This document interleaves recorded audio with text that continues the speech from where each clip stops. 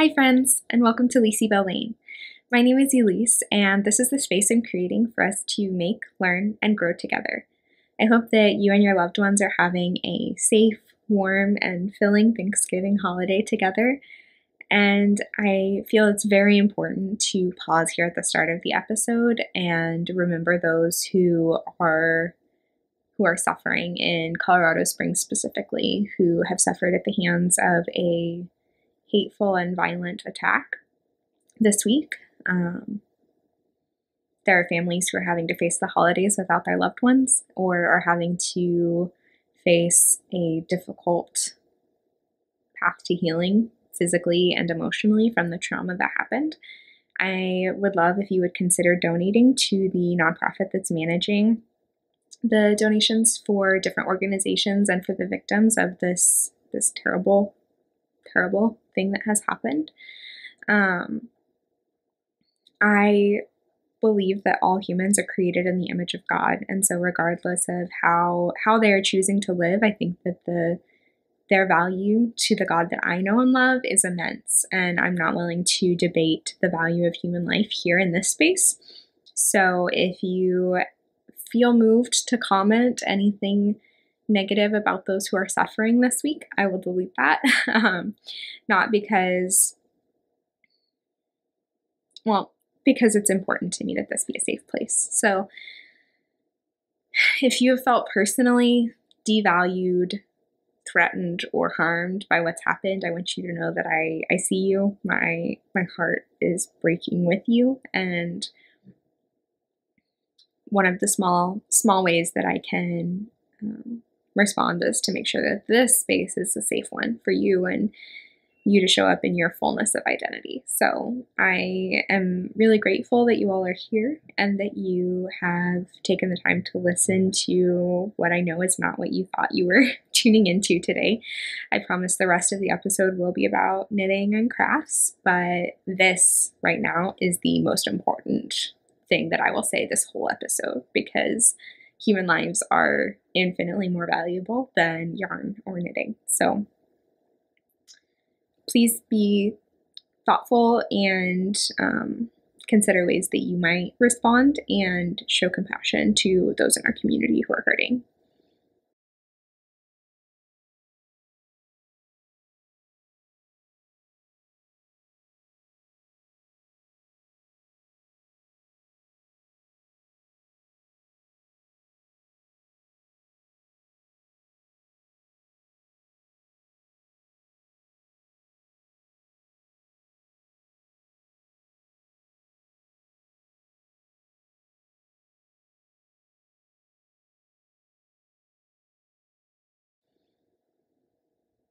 Let's get into it.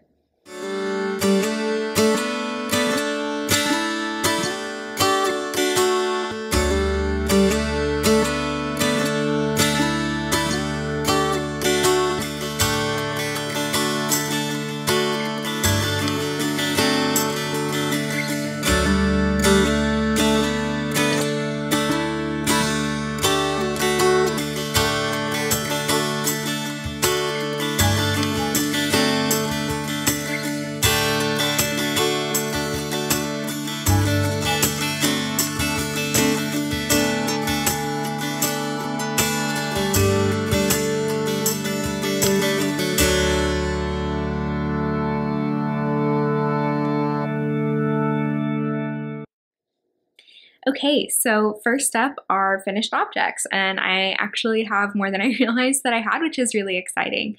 Before I show you those, let me tell you about what I'm wearing. This is an old finished object.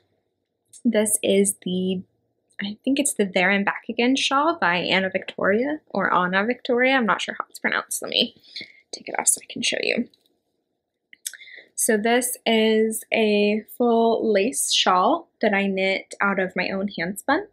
I bought this fiber at Port Fiber in Portland, Maine, and it is 50% yak and 50% silk in the colorway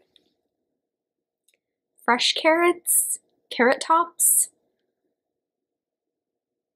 I want to say freshly pulled carrots. I bought this when we were visiting, my husband and I, for a birthday trip for me. And so this was a treat of a fiber. I spun it as a single ply and then used the added beads as well. So I'll have links for those things in the description box below. I tend to wear it just sort of like a little cardigan capelet, wrap it around my shoulders like this, although I can also wear it as a scarf, or I can, if I'm feeling fancy, kind of drape it across like that. So that's what I'm wearing today. First up in finished objects are the commission socks that I was showing you last time. I can't pronounce the name, so it'll be below. And these are in the Berroco Vintage DK. So they are all done. There's a teensy bit of curling at the top, but I think once it's stretched around someone's leg, it's going to be fine. Yeah, and these were kind of a relief to knit as they were a women's size medium after quite a few large pairs of socks. So this is the last of the DK commission socks for that order, and then I have a couple of other pairs of fingering weight socks. Done. Next up are a series of stockings. So I have commissions for felted wool Christmas stockings this year, and I have finished 2 orders worth, which is 5 stockings. So the first ones are these. I love them. I love to look at them. So these 2 are going to some friends in Massachusetts very soon. And then the other 3 are going to a dear family in the Texas area next week.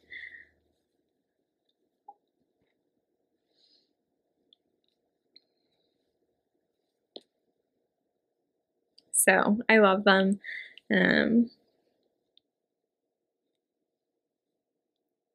It's really hard to show you these giant stockings on this screen, but these, you saw the one that I was knitting. I haven't done any more knitting on it, so I'm not going to show it to you again today. But these are, once it's felted and turned into a very solid wool fabric, what that kind of looks like. So they are dense and sturdy and ready to go to their new homes, which is really exciting. Those are all the knitting FOs that I have for today. I have a couple of knitting works in progress. So first up are the next pair of commission socks that I have in my Boston Farm and Fiber Festival bag. I miss it. These are the Simple Skip socks. I don't remember the designer's name, so I'll put it below. And it's just in a gray sock yarn, commercial yarn from my local yarn store. So these are also for that commission order. They're a fingering weight wool nylon sock yarn. And you can see it's got a rib texture with a little crisscrossy pattern, which I think is really lovely. They're coming along pretty well, definitely slower because of being fingering weight. And these are for a men's size large as well. I'm knitting them concurrently on my Chowgu 9-inch circular needles in size 0.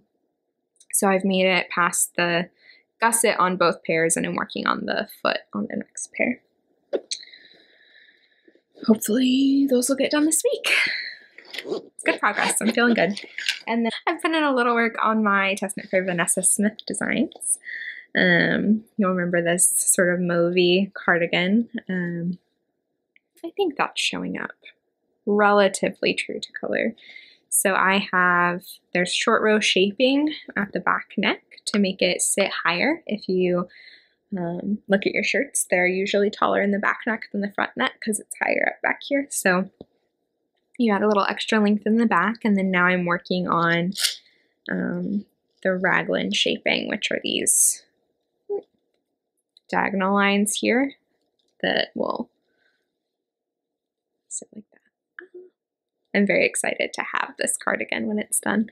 So I am most of the way through the raglan shaping, and then I will separate for the sleeves. And I've made it this far without breaking into my second ball of wool. So I'm going to need to wind some more yarn. so that I can keep working on that. I am a little bit afraid that my gauge has changed too much, that I was knitting more tightly at the start than I am now, but I'm planning to finish the whole like raglan shaping and then maybe block it so that I can measure and make sure that I'm still on track for the fit that I should have. So that's all for knitting works in progress, and I'm going to have a brief interlude here to introduce you to the newest member of our family. I'm going to have a brief interlude here with non-knitting content. Be right back. So this is Louie. He's a little sleepy right now. I woke him up from a nap. Louie. Oh, look at this sweet boy. Louie is a stray that we have brought into our home for now. Show the people your beautiful eyes, Lou. Oh, what a cutie. He has generally wreaked havoc in our home, in our lives, on our sleep, but has the capacity to be quite affectionate whenever he feels like it, and probably will be staying with our family in the long term. But I needed to introduce you to Louie so that I could tell you a story about my spinning work in progress. So I broke into that braid that I showed you last time. I'm going to show you the fiber here, and you can see he's very curious about it. He, at one point, had managed to grab a hold. That's very loud, Louie. Sorry, he has to scratch his bell. At one point, he managed to grab an end of the strip of fiber and take off running across the house with it. So it was dragged out through the whole living room, hanging from my spinning wheel. And I chased him down and put it away and made it so that I thought that it wouldn't be very accessible for him. And then I usually will leave the fiber connected to the wheel, like coming out of the orifice and then down into the fiber supply. And that was apparently too tempting, and he reached up and grabbed the little bit of fiber between the two and pulled it off. And I saw what he was doing and yelled like, "Louie, drop it!" And he took off running. And the fiber was like stuck to his cheek. It wasn't actually in his mouth. And so I'm chasing him around yelling, "Drop it, drop it." And he's running away from me thinking, I dropped it. But he still had the fiber. So I had to catch him and retrieve that little bit of fiber because I know that would not be good for his tummy. And then now I'm having to break the fiber every time so that there's not any loose ends dangling off of anything, because I know he will play with them and eat them.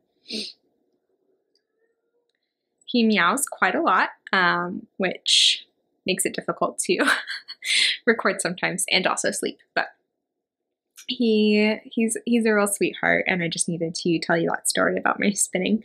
So I have made some progress on the spin. I will include some footage here of what it looks like on the wheel. I am generally using a sort of modified short forward draw with this fiber. I'm spinning from the full, well, not the full top. I think I split it into two down the middle. So this is about half of the fiber, and I'm just sort of twisting it as needed to continue spinning from that piece of fiber. I am not really aiming for any particular weight or amount of twist. This is really meant to sort of be a palette cleanser, so I'm just letting the yarn be what it wants to be. And I think my plan is to make this into a 2-ply. And depending on the weight and the yardage, I keep picturing a sort of like squishy garter stitch cowl, but the yarn does seem well suited to be a little bit more like the lace shawl that I'm wearing today. So we'll see. I had originally tried to plan some yarn management, maybe spin like a fractal or something like that, but since Louie has intervened, he has made it impossible for me to keep any kind of organization going with the fiber, so I am set free to just spin it how it wants to be spun. I do think that it was not knitting, but was in fact the spinning that caused the muscle spasm in my back. And fortunately, I went and had a deep tissue, like therapeutic sports massage, and it didn't all release right away. And it was definitely sore for a few days after that because they are not gentle. But fortunately, after a couple of days, most of the tension released, and I actually have had a lot less pain than I've had in several months in my back. So I'm trying to take it easy with the spinning because I think that is what was like that particular muscle was having an issue with. And I'm also working very hard on commission. So I haven't put a lot of time into it, but I am keeping my wheel mostly set up so that I can pop over and spin for a couple minutes whenever I feel like it, which is really nice. Weaving and sewing / quilting have not had any progress this week because of the focus on commissions. I know I had mentioned that I might work on my English paper piecing project if my back didn't recover, but fortunately my back did recover, so unfortunately that project has continued to be a little bit abandoned. The other thing that I have been working on is an embroidery project, which I may or may not make a fuller episode about the process for this project, but mostly because I wasn't super confident about what I was doing. I was just kind of winging it, but I am really happy with how it's coming along. So the story behind this is that it's a child's dress that accidentally got some bleach on it, and I suggested that it might be possible to embroider over the bleach spots to make the dress something that can still be either wearable or be a special keepsake of this child's first birthday. So the shirt that goes under the dress is this adorable apple print. You can see, and it's got sort of orange apple, red apple, and pink apple. And then the dress itself is looking like this. So I have, it's exciting. I have printed off onto dissolvable stabilizer some apple branch motifs, and then I'm stitching over in the sort of color scheme of the shirt that goes underneath. And that's my plan for covering most of the yoke. This is really cute, and I like looking at it in the camera. It gives you kind of a different perspective.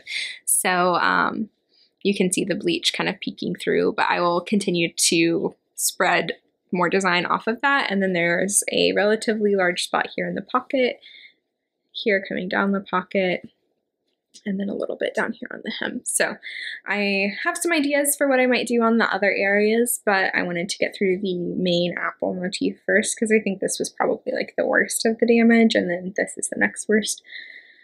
And fortunately, because the apple has this sort of pinky color, it actually makes the bleach color possibly look a little bit more intentional. So I'm hoping that even if a little bit is peeking through, it's not going to feel noticeable or super impactful. But I'm having a really, really fun time with this project. And my goal is also to have it done next week. So what do we do when we have deadlines? We add more deadlines, right? Right. That's the logical thing that one should do. I think that is it for the crafting that I've done this week. The knitting and the felting all took a fair amount of time. Personally, I felt really lucky that this week I've kind of had a break from work stuff. A lot of my clients didn't want to meet because of the holiday, and I've been able to kind of take some time just to like rest and recoup a little bit, which I think is helping with my fatigue.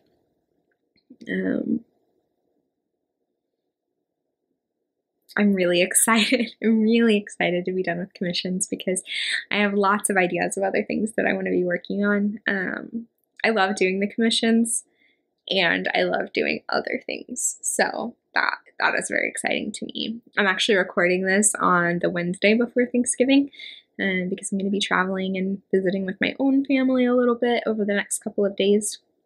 Not too long because I cannot trust Bluey not to destroy the whole house while we're gone. But at least for a couple of days to just get some good time with family. So again, I hope that you are having a wonderful holiday. If you haven't yet, please subscribe to the channel, and then consider liking this video or commenting below with thoughts you have about my projects in progress. Or you can tell me, what is your favorite Thanksgiving tradition? Mine is watching the Macy's Thanksgiving Day Parade while drinking our family's spiced apple cider recipe. So that drink we start making around Thanksgiving every year and drink it all through the winter. And it is delicious and cozy and always makes me feel like home and like the holidays. So if you've got a special food or special memory that you associate with Thanksgiving, I would love to hear about it in the comments below. And remember that link for donation is below as well. So thank you. Have a happy rest of your holiday weekend, and I will see you soon. Bye.